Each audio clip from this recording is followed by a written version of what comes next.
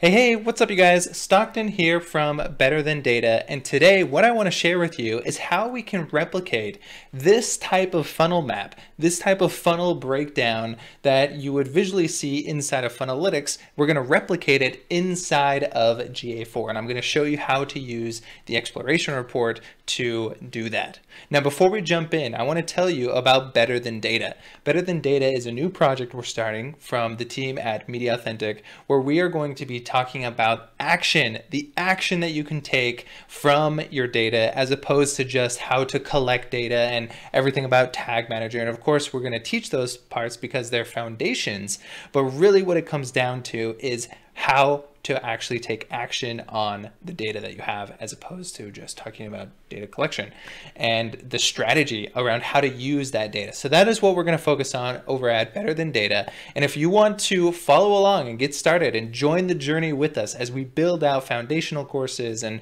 workshops, and we have these awesome action plans, then head on over to Better Than Data, where you can download the free roadmap and follow along to be there from the very beginning of the journey. All right, let's jump in to GA4. So this is what the report in Funnelytics looks like. We have our breakdown of our different pages. We can see that how many people were on the first page, how many people completed an action, and then went from to the next page and the next page. And we can see the breakdown and the rate and the number of people for each step. So if we want to recreate this inside of GA4, let's look at a little small example from the agency website, Mediauthentic, where we have people, we want to measure how many people were on the homepage, how many people then click on the data guide up here to be able to go and download this marketing director's cheat sheet that we have, and then how many people actually end up on the thank you page, which signifying that they actually downloaded the cheat sheet. We want to track this small little funnel inside of GA4 and have that breakdown from each step along the way. To do that, we're going to hop into GA4, and then in the left, you need to navigate to the reports on the left called the Explore reports. And the main report we're going to do, in fact, if I just click there, you would see a screen just like this. And so then what you would do is click on the funnel exploration report, and the funnel exploration report would bring up these two side panels on the left, and then you would have tabs up here at the top as well. So this is what the end result looks like, where we have how many people were actually on the home page during this time frame, how many people saw the cheat sheet download page, and then how many of those converted onto the final thank you page. In this case, the answer is 4 people, or 4%. So of the 101 people that started on the homepage, 4 of them, or 4% exactly, made it to the final thank you page. So we could say our homepage converts for this goal at 4%. So how would we build this? Well, I'm going to start in a brand new, fresh, clean report, and we are going to build this together. Okay. So what we need to do is actually come down to where it says steps, and then hit the pencil icon to edit those funnel steps. And we need to add in these conditions to define what the pages are and what the next, each one of the steps is. So the first condition we want to track is just a page view. So we're going to type in page, search for page view, grab that there. And then we want to define not just all page views, but a specific page view, right? It's going to be the home page. So we're going to add a parameter and filter by the page location. So I'm going to just start typing in page location. Page location is kind of like the URL.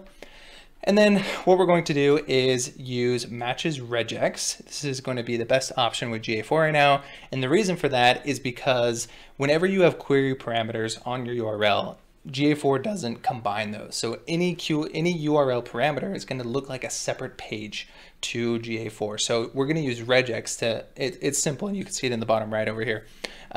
We're going to use regex to combine all of those, whether they have parameters or not. So to do that, we need to grab the actual homepage URL. So I'm just going to copy this, come back to our condition, and paste that in. Then I'm going to grab this regex that we've prepared, and you'll see this in the YouTube description, and we're going to add it to the end of this. Now, when I copy and pasted the URL in it, it already included the backslash, but the regex takes care of that, or sorry, the forward slash. So I'm going to remove that first, and then I'm going to paste on the regex modifier there. So then we'll hit apply, and this should now tell us how many people saw the homepage. Let's name this homepage, just like that. 101 people, or 2% of all events. All right, then we're going to go add step. So saw the homepage is the first step, then they did something, and we're going to say is indirectly followed by, meaning it doesn't have to be the exact next step, but they saw the homepage and then some point later in the future they saw what's the next step, the cheat sheet page. So again, I'm going to grab this URL, just have it ready for what we're going to do here is a page view event with the page location matching regex of this. Then I'm going to copy that again and paste it on to the end. That's all you have to do every time, is just paste it onto the end. Pretty simple. And now this is our saw cheat sheet page event, and this is going to filter down. So of the, what was it, 101, now we are filtered down to 47. And let's quickly add in the next step. So the condition, again, it's going to be a page view, and it could be any other event. Any event we've passed into GA4, whether that be a scroll event, whether that be a time on page event, or a combination of those, or element visibility, or anything. Think of Google Tag Manager's triggers, anything you can filter by and add as a condition in this step builder, which makes it really powerful. So we got a page view event where the page location matches what's the final thank you page. I'm going to just grab it without the final slash there, matches regex there, and then copy this again and paste it onto the end just like that and hit apply. This final step is download thank you page, something like that. There we go. And there we have it, and it's giving us our little total right here. So we'll hit apply. And now we have that funnel again rebuilt right here inside. So you can quickly build out your own funnels based on just page views, or if you want to do it based off events, or whatever that is. GA4 has the exploration reports that can help you to visualize that in almost a funnelytics sort of way, where you have each step along the way and you define whether that's a page view or another event or what have you. And then where this also gets really cool is when you start adding these different segments and different dimensions as breakdowns. So for example, I want to see what is the breakdown per device for people downloading the cheat sheet, we would be able to see that.